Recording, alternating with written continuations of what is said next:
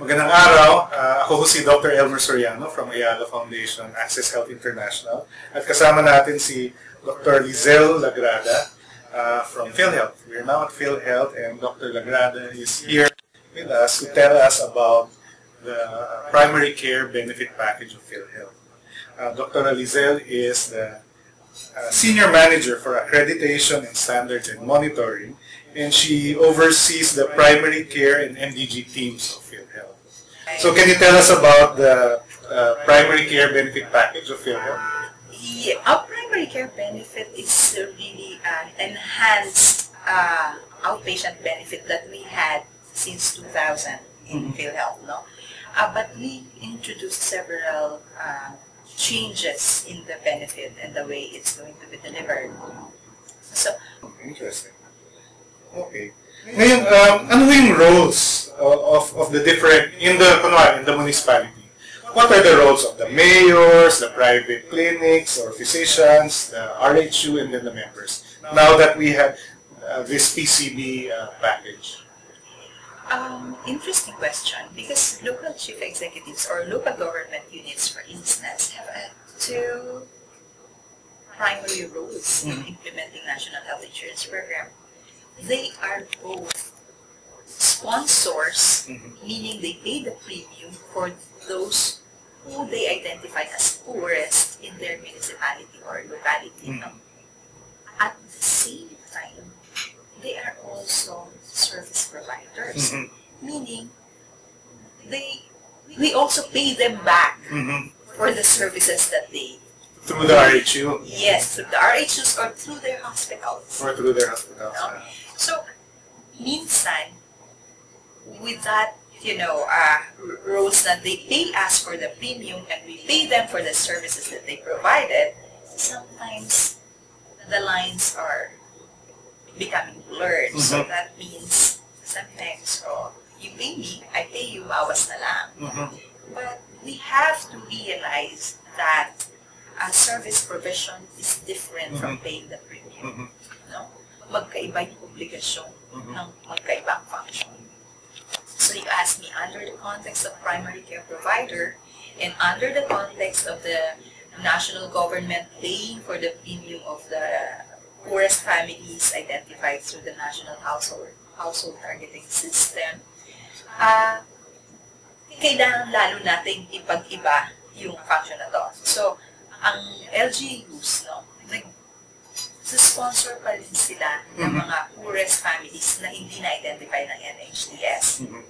But under PCB1, ang aming relasyon is that they provide the services and we pay them for those services. So, ano yung bentahe nito sa kanila? They have an assurance that they will be paid for the services that they give it to the entitled members. No? And yung assurance na to, under this new policy, is paid to them on a quarterly basis. No? So, as long as they deliver the services, mababayaran sila quarterly? Yes. Yes. And, depende sa ilan ang naka-enlist sa kanila. Bakit importante ma-emphasize natin to? Kasi hindi lamang namin sila babayaran kung ilan yung in-enroll nila. In fact, mas marami pa silang masiservisyohan na hindi nila in-enroll. So yung bayad sa kanila, hindi depende kung ilan lang yung in-enroll nila. Ang bayad sa kanila, depende kung ilan ang nagpa-enlist sa kanilang facility. So ang bilangan ay yung naka-enlist. Naka-enlist. Ang naka-enlist at naka-profile. Yun ang bilangan. Hindi yung ilan ang in-enroll nila. Okay.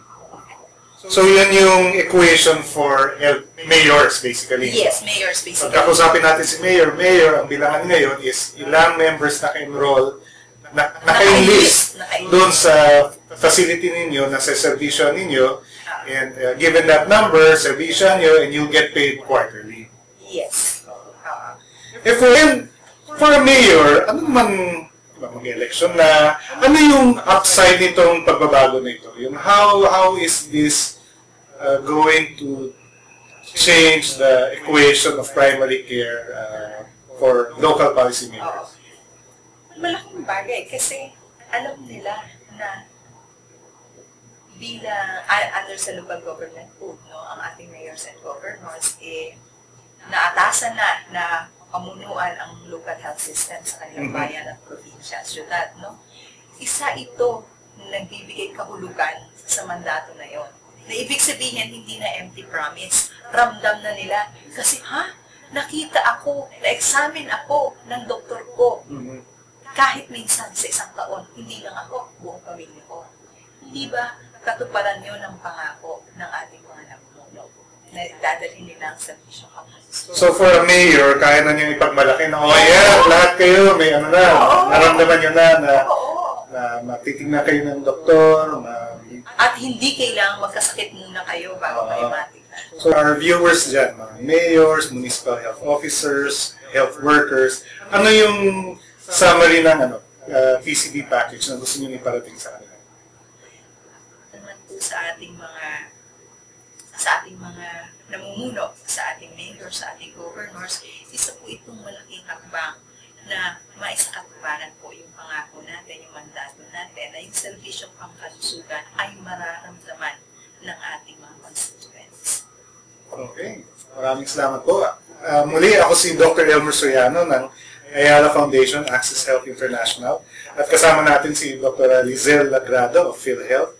Please join us in our next episode of Health PolicyTube.